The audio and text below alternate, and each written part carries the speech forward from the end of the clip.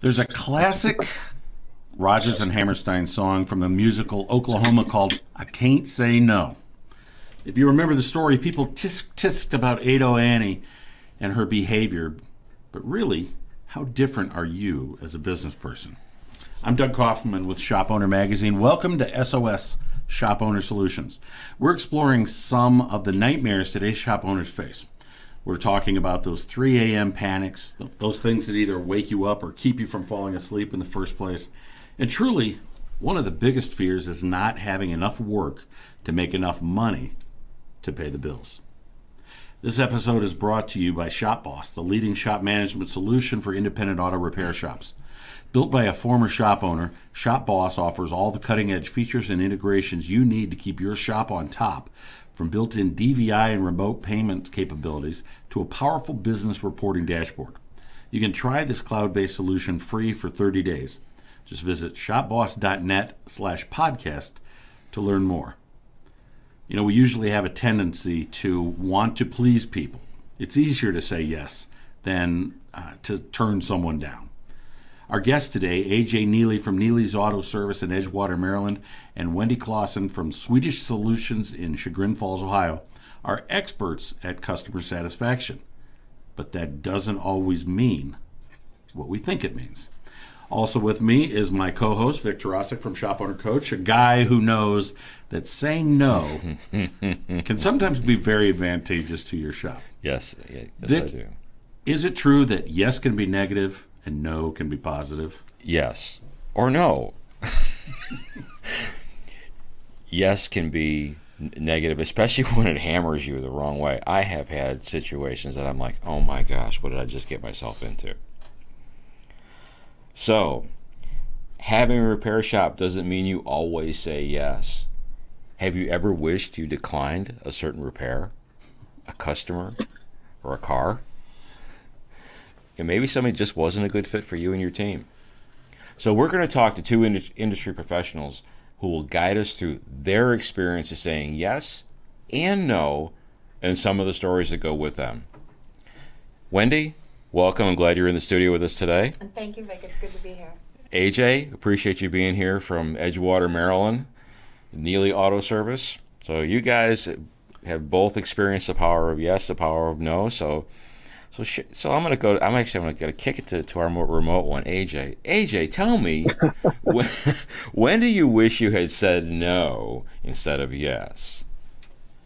Well, first off, Vic, I want to just say thank you for calling me a professional. That made me flattered this morning, so thank you very much. But anyway, it's an honor to be here. But let's see.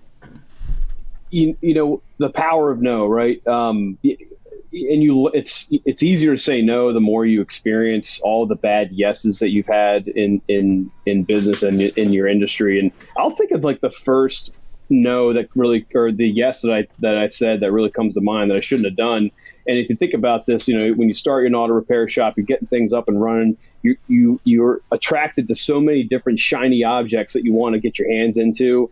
Whether it's body work or selling cars, whatever it might be. But one of the first things I did when we first moved into this location, we had all this space, is I said yes to being a Penske rental place. And, you know, that was like, oh man, I a month into it, I completely regretted doing it. And I gave them the boot 2 months into it, just another shiny object that was out there wasn't even worth my time. So that's just like one of the first things early on when we really started growing that looking back, that was a complete failure. So all teachable moments, all growing moments as we're moving forward. So you have one you wish you'd said yes to? As far as I said yes to, you know, honestly, I live my life with no regrets. I don't look back and say, I wish I should have said yes to that. That's just my philosophy. So there's more of those ones that you always remember where I should have said no to. You know, it's powerful. Yeah. So Wendy, not all things look like like you want them to look, do they? No, they do not. So share a story with us about how and wish you had said no.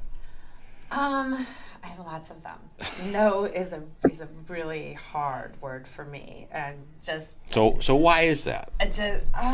Because it makes me feel like I cannot accomplish it, and can't isn't really in my vocabulary. I always, no matter what it is, it can be accomplished, and we can do it. You just have to try. You have to work hard enough. So that feel like a failure every time I say no. Just this week, I just had this morning, I had a gentleman who we service his car all the time. He comes in, he needs a alarm module programmed, and we can't do it. And it drives me nuts that we can't do it. And it's Volvo, and it's the way they are. You have to go to the dealer to do it. But telling him that he couldn't, and I know he's going to pay at least twice, if not 3 times, what we would have charged him if we were capable of doing it. Well, there's a certain skill in saying no. It's easy to say yes. Yeah. Oh yeah, sure, yeah, we can do it. And looking at your resume, you've said yes to a lot of things, and you've accomplished a lot of things. Obviously, it's impressive. But there is a skill to saying no, because what if you lose that customer for more than just this job? Well, I'll go somewhere else. How do you deal with that, AJ? Yeah, so that we want to make sure that the skill of saying no is, we still want to have a solution to that customer's issue.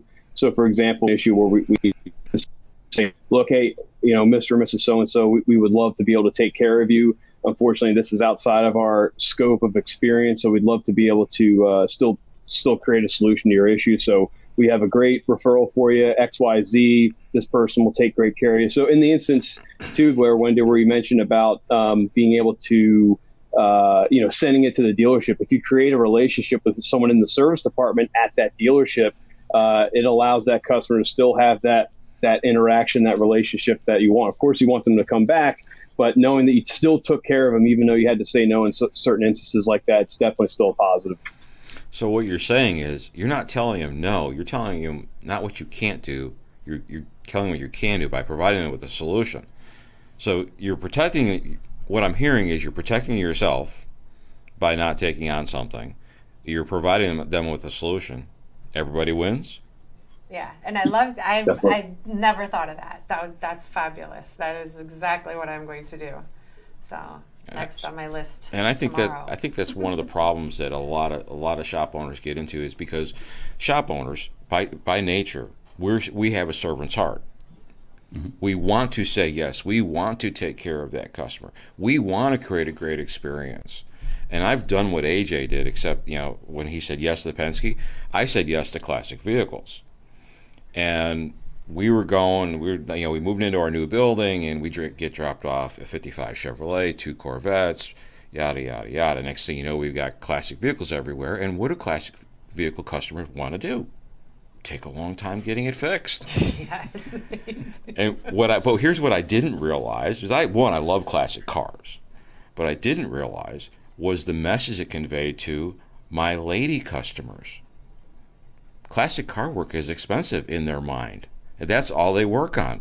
And so what was happening was, unknowingly, the work I said yes to was saying no to that customer that showed up with a good paying job that was in and out in one day. And when I actually had a really good customer of mine tell me, Vic, there's rumors out that you're really expensive. And I'm like, why, Pete? And he pointed out into the shop. That day we started moving every one of them out. And we stopped doing classic service at that point. Vic, I'm glad you took that. You opened up about that, because you put Wendy and AJ on the hot seat, and I was going to do the same thing to you. As a shop owner, when you were a shop owner, when did you say no and feel successful saying no? There was a case where you didn't feel good about saying yes, but how did saying no work for you? Well, it came to defining who we were classic vehicle-wise. I would say no to that customer who had a car that was just too big of a job. That, you know, when I'm talking classic vehicle, we had a building, you know, eventually we had a building we had out back where we would do that work. We keep it out of the eyesight of everybody. But some jobs weren't worth it. I had to step back and look and go, this is the kind of job I need to say no to and move it down to somebody else. I needed to know the limitations of our shop. So I didn't say no. I was like, here's X, you know, this shop will handle you. And at our shop, and you guys are probably the same, we didn't do body work, but we did body work. We didn't do transmissions, but we did transmission work. We didn't do electrical, but we did. And we were a full service shop to our customers, but we had, and what I mean by that, all the stuff that we didn't do, we would send it out to vendors, trusted vendors that we knew. We were the touch point for our customers. And so I said no to actually doing the work, but said yes to bringing the vehicle in. That's an interesting point where you served as that intermediary with other shops, allowing you to retain the customer and still make sure the job was done right. Right. Because the customer trusts you. They trust Wendy. They trust AJ. They trusted Vix. And the customer doesn't want to be told no and then go have to find out who's going to do it. We've got industry partners, right, AJ? You've got you don't do transmissions at Needlace, do you? No, just R&R. No, we're not breaking them open. No. Yeah, so you aren't but you're full service for them, and so you become that hub, and that's really what a shop owner wants to become. And I think that's the problem is not problem. What I think it is, in the desire to serve their needs, we get into stuff that's not profitable or it exceeds our skill set. Yeah, there's a certain amount of, whether it's experience or knowledge or just comfort, though, knowing what you can say no to. Mm-hmm. When is the job too big? When is the job unprofitable? How do you determine that? How does a shop owner know when to say no? Mm-hmm.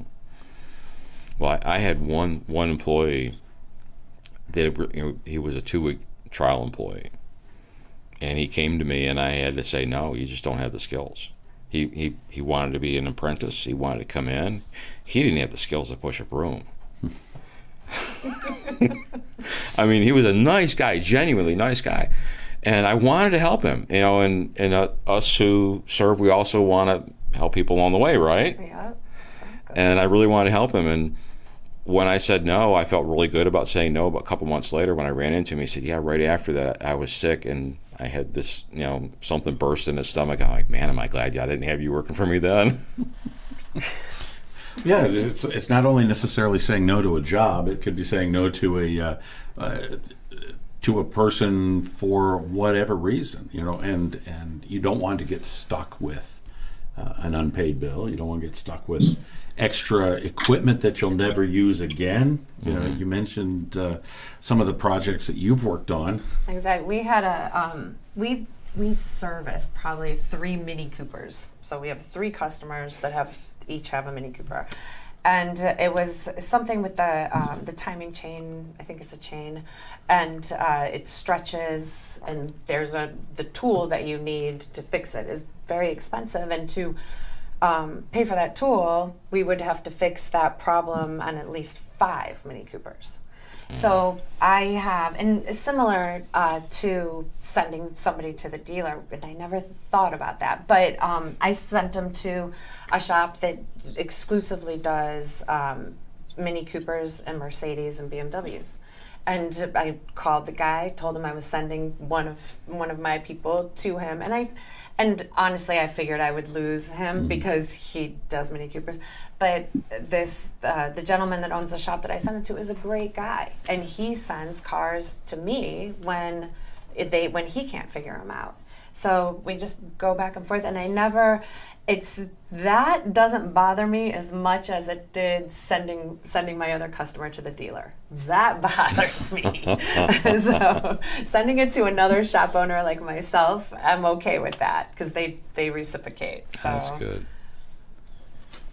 So AJ, have you seen shops that say yes all the time? No, there's plenty of them. The yes shops. you're digging a hole, right? And so back to the examples we've already talked about, Doug. I think you mentioned about the expense and tooling, right? To do certain things, you got to figure out. Let's just take an example right now. Let's just think about AC work, right? We've got this new refrigerant that's out there, the 1234YF. Initially there wasn't enough work to make any sense at all to make the investment to do that, but so as a result, it's you have to outsource that, or you have to send them somewhere else, unfortunately, as a result of that. But when you start tracking that, seeing how popular it's getting, then you make the investment on the tooling. So, Wendy, that could be an example in the future, is if you're getting more of those Mini Coopers potentially in, maybe the investment of that tool is worth it at some point. But back to saying yes to everything, for example, just because you have a car that tows a trailer doesn't mean I'm going to work on your trailer. Just because we do state inspections that with our credentials allows us to also inspect trailers, we're not going to do that. There's definitely red lines that we have, the non-negotiables. The big thing is the no customer supplied parts. A lot of people will just say, hey, just bring it in, it breaks the chain of service for our business, right? We provide, we diagnose it, we provide the parts, we provide the service, and we also protect you with a great warranty on the back end of that. If you start breaking that circle with, bringing in your own parts or wanting to do it a certain way, or having someone else diagnose it and then we work on it, we're just going to say no to that. Of course, we're not just going to say a hard no, get out, we don't want to see you again. We're just we have to educate. It's really, at the end of the day, this is what we have to do for our customers, to educate as to why it's a no. And I think they'll begin to appreciate the value that we're bringing them. So what would you say to a shop owner who's listening to you and says, well, I let my customer bring their own parts in, but I just increased my labor rate? What would you say to him? And that's totally fine. That's perfectly fine. I can tell you the reason that we have no's, like I mentioned earlier, is that they've been teachable moments. Right. We've said yes to those customers, and we've had experiences where it's just, doesn't make any of us look good. It's a lose-lose for customer and the shop. So it's our personal business decision. Now, there's nothing wrong. I agree. You can make up for the lost profit on parts by raising your labor rate.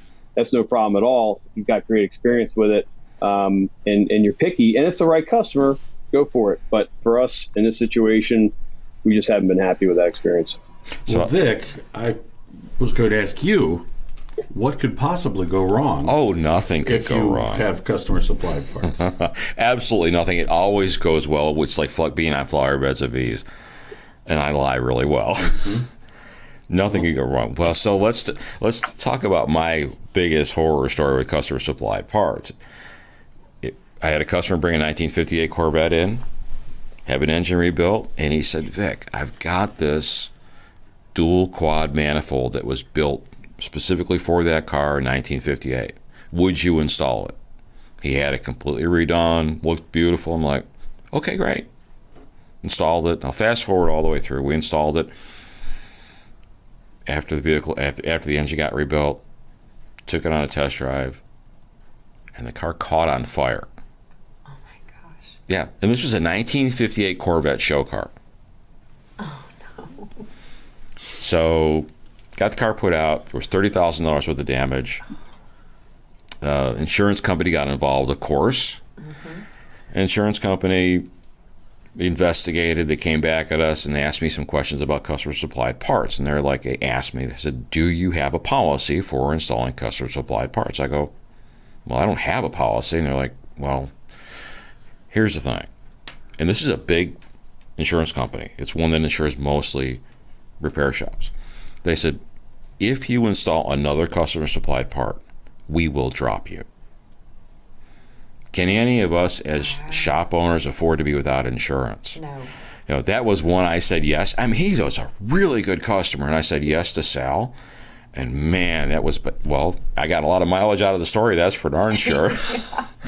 But I want to share that story with shop owners because they need to see, does their insurance cover them if they install a customer supplied part?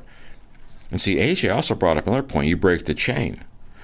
So when that part gets manufactured, from the time it leaves the manufacturer all the way down through every hand that touches it, there is implied in insurance protection.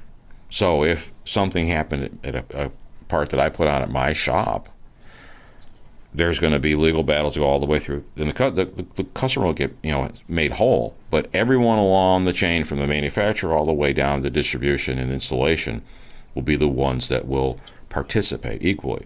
Whereas if I install a customer supplied part, now who's on the hook for the liability side of it? I am solely. Will my limits cover it? Will I even be insured for it? There's more questions than answers right now for shop owners that are listening.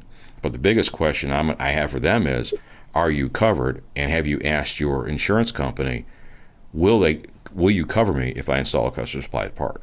That should be a question they should ask. Wendy, you don't want your staff to just randomly say, nah, I don't want to work on that project.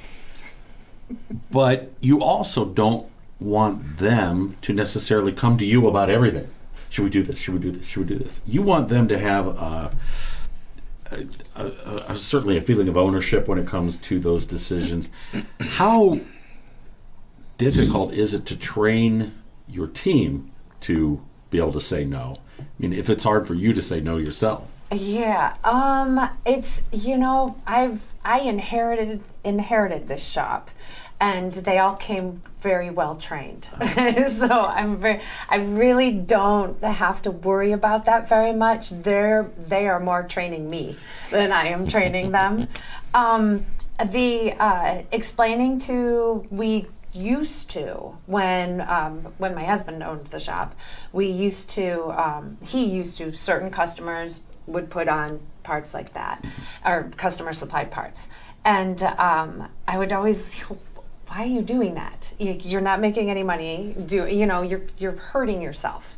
And finally, and that was before I was even in the business. And when I took over and started running things, I just told them, I said, no. I said, we have a reputation, and our reputation is huge. People like us, they come to us. And I have people that come from Canton to Cleveland to work on their cars. So I always make sure that it's the right part, it's the original, the manufacturer's part, and that's the way we do it. And we're a little bit more expensive, but all my customers will tell you they can drive down the road and they're not worried. Mm-hmm. So. Yeah, your customers may be great people, but they don't necessarily know how to pick the right part. Exactly. Mm-hmm. And then going on Googling and then going to grab it on Amazon is just not. Well, they look the same. Those engine valves look the same. Those brake rotors look the same. We call them YouTube certified technicians. So. YouTube certified technicians. That's right. This episode of Shop Owner Solution is brought to you by Shop Boss, the leading shop management solution for independent auto repair shops. Built by a former shop owner, Shop Boss offers all the cutting-edge features and integrations you need to keep your shop on top. From built-in DVI and remote payment capabilities to a powerful business reporting dashboard. Try this cloud-based solution free for 30 days. Visit shopboss.net/podcast to learn more. Vic, again, help us figure out when no is yes and yes is no. No is yes. Well, saying no allows you to open the door to a more profitable job. I'll give you an example. You have a customer come in, and they may only want to buy the minimum amount. Our job is to ensure a customer's vehicle is safe, it is well taken care of, and if all they want is the oil change that day and maybe whatever that's going to take, an hour or two's worth of labor, or they're just honestly a challenge to deal with, and you realize the customer is going to be a time suck, so you just, we really prefer not to do the work, or you price. One of the strategy I used was to overprice a particular job, and that was a nice way of saying no. And right behind them would be a customer that would approve everything and was great to deal with, and it was a valued long-term customer. I had to take time and train my advisors to not always say yes to every person that came through the door, and not to prejudge either. because you prejudge somebody by the way they look, you're going to totally miss the mark. And what I wanted them to do was know who to say yes to and who to say no to, because their propensity was to say yes to everybody that walked through the door. And then when a customer came in, we were full, we couldn't get the job in, they went someplace else, and we lost a great customer. And I trained them to the fact that while it's okay to say no to that customer and not take that job in, because right behind them is going to be somebody who is looking to buy what we sell, because not every customer is our customer, right? Right. And AJ, do you want everybody in Edgewater, Maryland? Yes. You want everybody. Yes, I do, and I want everyone. Bring it. But not to backfire this whole conversation about no, but it's let's take that as an example. Then that should be another teaching moment to where, do we have a scheduling issue? Is there a reason that they need to drop it off now? Is it an emergency that the car is disabled and needs to go? It needs to get worked on. We've got a fleet of loaner cars. We've got 4 of them in the parking lot. Those are great tools to use in your toolbox to get someone a set of wheels, to extend some time that you can get a job done. If someone needs a ride to work, of course, shuttle service. I mean, this is 21st century. We're all doing this kind of stuff. But being able to identify and implement some of those objections that you might get, to where even internally, if you're looking at your business and saying, "Man, I wish I could get that." Are you understaffed? Do you not have a set of wheels for that customer? Can you not give them a ride? It's always looking for those opportunities to see, well, where's the bottleneck and what can we do to fix it? It's just a great point that the decision needs to be on a case-by-case basis, really. And it's not even a customer-by-customer basis. It's a case-by-case basis, because the same customer, you may say no to them for this job, but yes to them for this job, or have a solution when it comes to, we can't get you in now, but we do have a rental car or a loaner car that we can offer to you for a few days before we get to the job.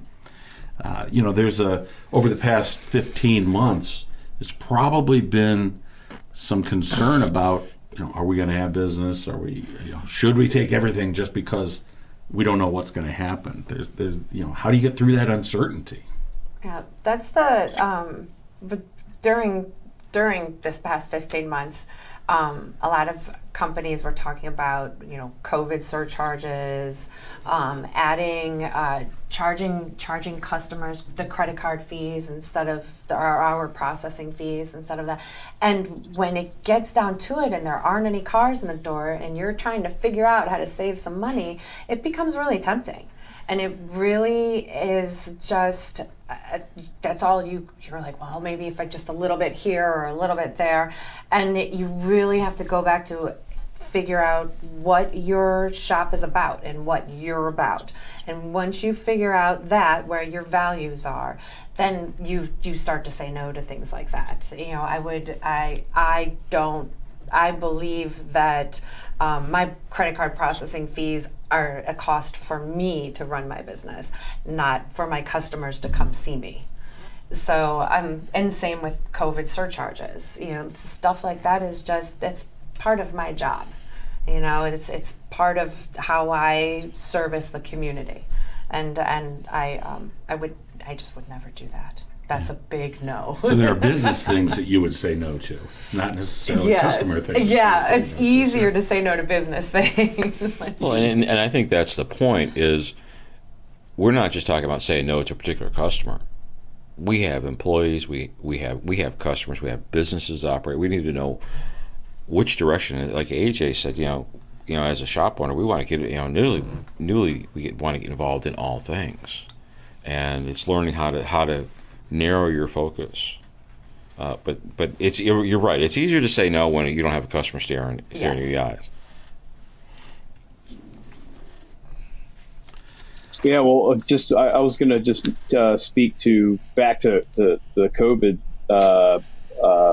this whole pandemic, and one thing that we did implement to try to get to draw in more of those customers, because we all had to adapt in some way or another during the pandemic. And one thing that we're still keeping as a result of the pandemic that we love doing, free pickup and delivery, right? There's at this point, we will work on your schedule. If you're close enough, you're in that certain radius, we'll come pick your car up, bring it back, drop it off. So it's just one more item that we're implementing that we love. Customers love it. We just continue to create value. So on these the pickup and delivery, is it buying you more time to schedule? Let me rephrase that. So on the pickup and delivery, is this enabling you to schedule the jobs in to run your shop more efficiently?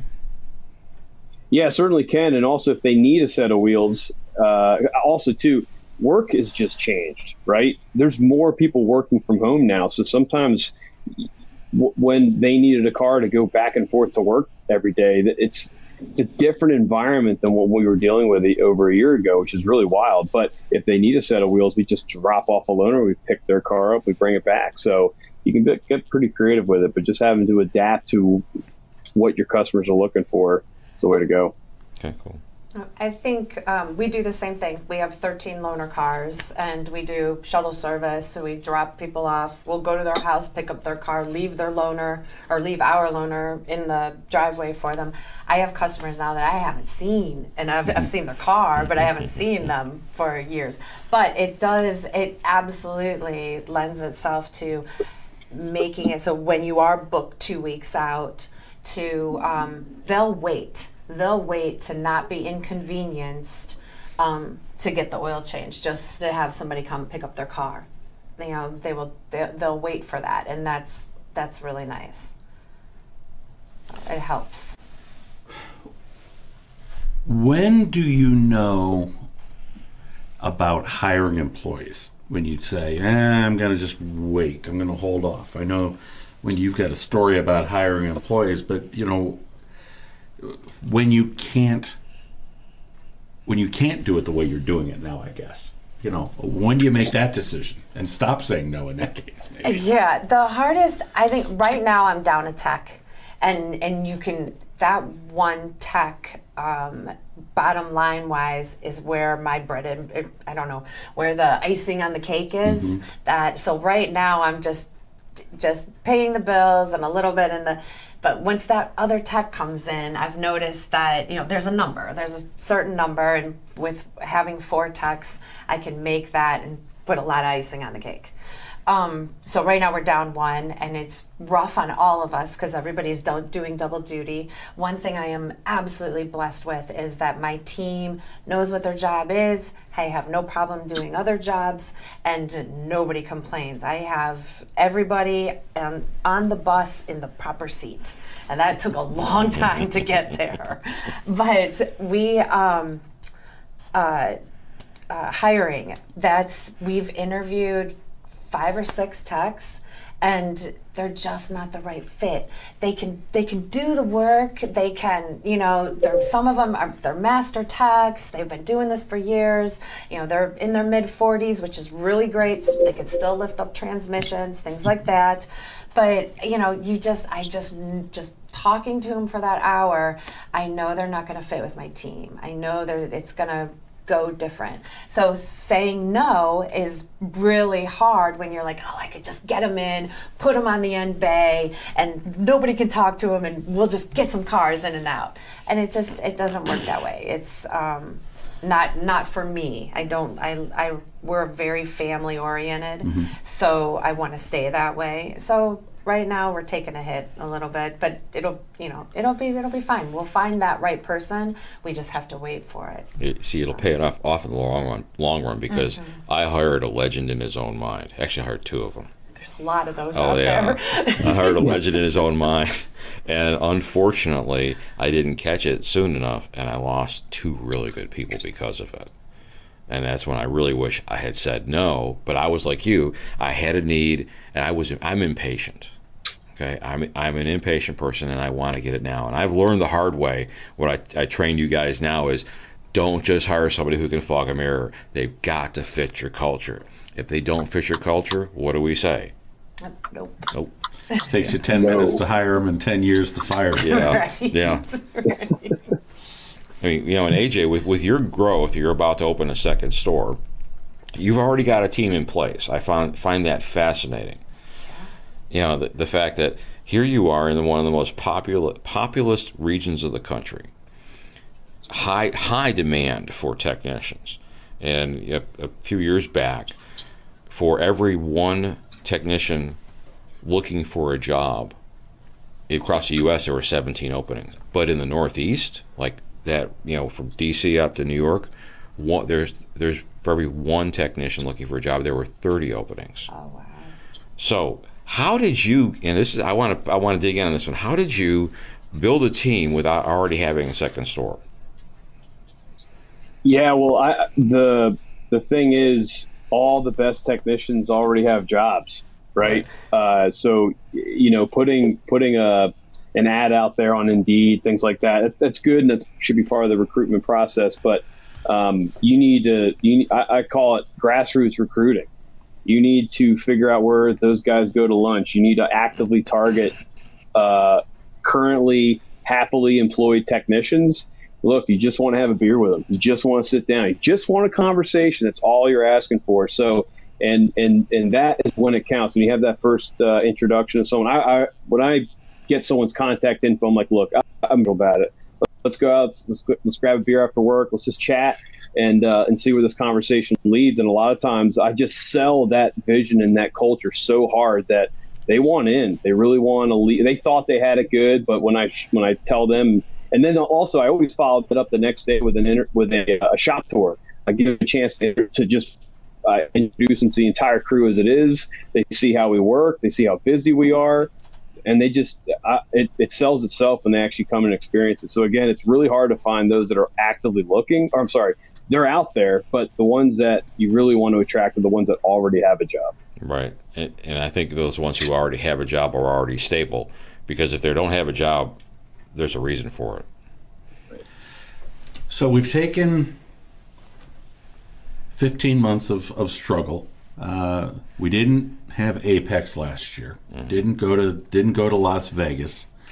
This year, all the excitement is starting to build back up again. People are planning to go to Las Vegas. They're planning to get back in groups and start talking again. There's going to be a lot to look at, a lot of opportunity to get things, a lot of shiny objects out there. I'm talking particularly when it comes to equipment. I know there's other shiny objects in the shop owners world, but when do you say and how do you say no to some of that? I can't wait. I've already booked my hotel. I'm figuring out my flights tomorrow. I can't wait to be there. But I have this. It's like a funnel. I have a friend who owns a shop in Denver, and I was getting like super excited. I wanted to do fleet service, and there's an Amazon service center opening up down the street. And I'm like, oh my God, all those Amazon trucks. And I'm like so excited. I'm like, there's gonna be money coming out my ears. And I was like, this is it. And he looked at me and he's like, what are you doing? What are you good at? I'm like, well, we're good at European cars. That's what we do. Saabs, Volvos, all that good stuff. And he's like, don't. He's like, you're going to spread yourself so thin, you're going to start losing money. And, he's like, focus on what you're good at.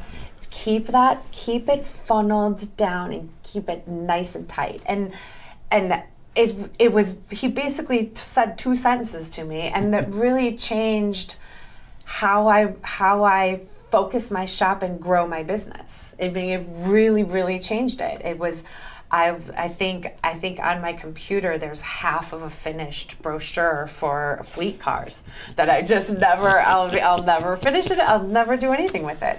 But that was probably one of the best pieces of advice, because it was like I was like a kid in a candy store. I was just, I'll grab anything. All those Sprinter vans that are out there, right? I was like, oh my gosh, that'll fit in the bag. Go.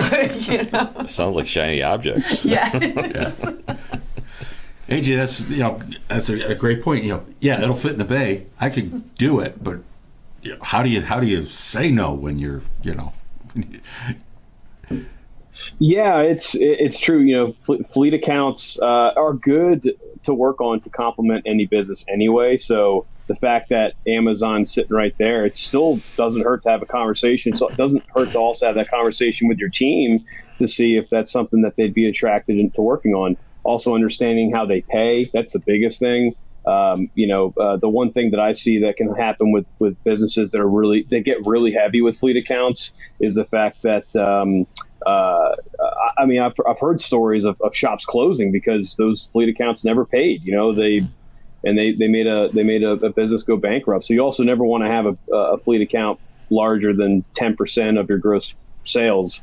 And I've heard stories again with other fleet accounts, whether it be through CarMax or, other warranty programs, things of that sort. Of course, they want to beat you down on labor rates. They want to bring their own parts. And again, those are now they're just easy no's. But like you said, if you're struggling to just keep the bays full, sometimes you're just saying yes all the time to get the bays full and just create activity. You're not creating any profit. So it's knowing, again, when to say no, when to say yes, understanding the difference, but also having those teachable moments from the past that determine how it's just easier to say no as a result to some of those fleet accounts and warranty programs and things of that sort. So are you saying that it's okay to say yes in that let's say you're getting started, it's okay to say yes as long as you're calling them out as you grow? Yeah, definitely. Yeah, because you're taking in your non-prime customer, because you guys both have prime customers. They match your perfect model, and you're looking to fill up with 100% of your prime customers.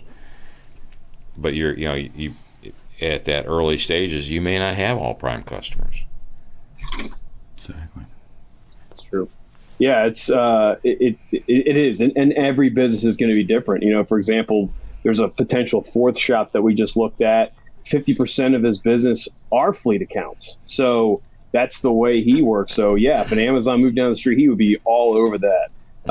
So that again, it just depends. But yeah, I agree. If you're a European shop and that's your core focus and your niche, and that's what you're really good at, yeah, of course, focus on it. But yeah, those shiny objects of certain fleet accounts can definitely be a distraction. AJ, what other kind of shiny objects should you be wary of? Oh man, I think we've kind of alluded to a lot of them. Everything from again, the rental Penske's, the collision shop, the car sales. There's a lot. The hires too, like Wendy alluded to. Sometimes you just know they're not a good fit. It's you don't want to just, like we were talking about, just finding anyone that they might be able to produce all the 100 hours a week. And again, look back at the teachable moments. I've worked next to guys that were those prima donna individuals that knew that the world revolved around them. But like you said, you could potentially lose 2 to 3 other great employees or productive employees as a result of that one prima donna. So I was a victim of that. The last shop I worked at, there was a prima donna in that shop, and I just did not look forward to coming to work every day. So those are the shiny objects that exist, as really productive technicians that could do really well for you, but just create enough chaos to where it's not worth it. So before we wrap things up and we go over our final points, either of you guys have any last pearls of wisdom you'd like to share with our audience? AJ? Gosh, I really think if you're starting out, sometimes, and we've all been there, right? If this message is going out to a relatively new shop owner, those no's occur because of previous experiences, and you can take advice from a lot of us, but I just know personally, and I wouldn't be where I'm at today if I hadn't surrounded myself with other, professional shop owners that got me to where I'm at today. But still, you need to have those failure experiences and those mistakes that you've attacked head on to understand that now we've created an SOP or a procedure to make sure that we'll say no to certain jobs or certain customers or things of that sort. So I think it will take experience, but of course, always taking the wisdom of other shop owners that have been there, done that, definitely helps. Okay. I totally agree with you, AJ. And mine would be, my advice would be to write down what your shop is and where you want your shop to go. And if that customer, that tool, that shiny object doesn't fit, don't try to make it fit. Just wait. It will come. Just have to be patient. Well, that's a perfect segue into my final points, because using the power of no, it requires you to exercise self-control, define who you are. Don't tell your customer what you can't do. Tell them what you can do. Always be on the lookout for teachable moments. Saying no to business decisions is much easier than saying no to a customer. So your core focus will guide you towards when to say yes and when to say no. Thank you, Vic. It's a reminder that this episode was brought to you by ShopBoss, the leading shop management solution for independent auto repair shops. Built by a former shop owner, ShopBoss offers all of the cutting-edge features and integrations you need to keep your shop on top, from built-in DVI and remote payments capabilities to a powerful business reporting dashboard. Try this cloud-based solution free for 30 days by visiting shopboss.net/podcast to learn more. I'd like to thank our guests today, AJ Neely from Neely's Auto Service in Edgewater, Maryland, and Wendy Clausen from The Swedish Solution in Chagrin Falls, Ohio, both experts at customer satisfaction, reminding us that just because you can doesn't mean you should, and that no does not have to be a negative. If you've got questions, suggestions, or other thoughts, you can reach me at dkaufman@babcox.com. You can reach Vic at vic@shopownercoach.com. Again, on behalf of our guests and our sponsor, thanks for joining us. Look forward to talking to you again soon.